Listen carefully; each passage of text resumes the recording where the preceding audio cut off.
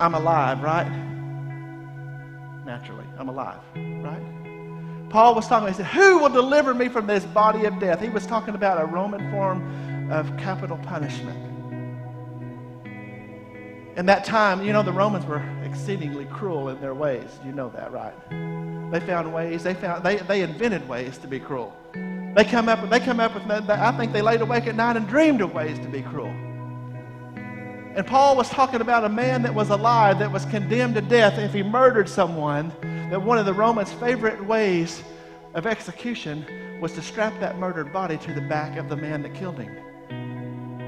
They would tie that dead body to the man that was found guilty and make him haul that dead body around with him, bound to him, until the corruption and the stink and the filth and the death invaded his live flesh and killed him. This is us when we're walking around and we won't crucify the flesh. We got that body of death wrapped around us. When we can't find the way to live spiritually, when we're wanting to live for God, but we're still dragging around the old nature with us because we haven't cast it off. Thank you. If we do that, listen, I wanted you to see it. I wanted you to visualize it. Not Jared, I wanted you to see what we do when we drag our dead flesh around with us, but we're trying to live. First of all, I can pick him up and carry him around a while, but he gets heavy.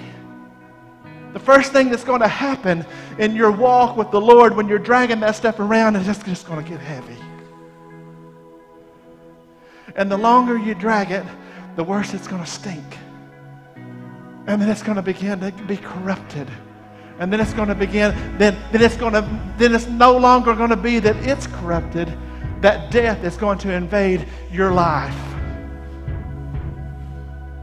And eventually, that corruption will invade your life to the point, your spiritual life to the point, that you'll die with it.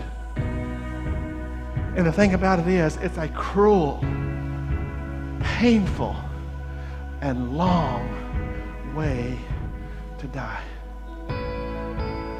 It is a miserable position to be trying to live for God, but not casting off the dead man.